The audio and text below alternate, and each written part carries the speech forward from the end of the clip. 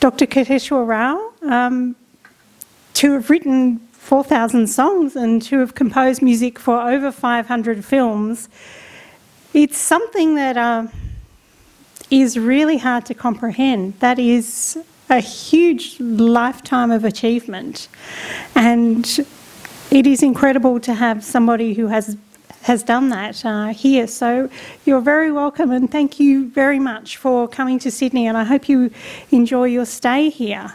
And I was talking to you before about having, you know, composed things in multiple languages, in Telugu and in Tamil and in Hindi as well, and you know, that is an incredible career that you've had, so it is really wonderful to have you here.